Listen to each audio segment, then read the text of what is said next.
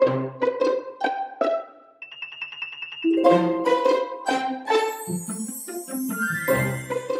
Bedpost and we're Dunedin's biggest bedding and bed retailer.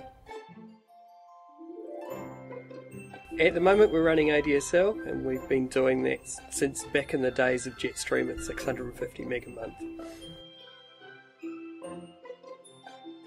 Bedpost Dunedin runs a chat lead software for the whole country as well as our own website and a national website.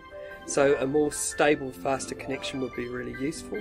Most of our customers don't ring us to ask for the size of a bed anymore, they just look it up online. So more and more our questions are coming from online rather than by phone. I think the business community in Dunedin will be able to retain more people, like from the university where there's some clever people, and offer them good places to work with a faster connection so they don't have to go to the big cities, so we can keep Dunedin growing. If Dunedin won Gigatown, I look forward to going to Josh's party.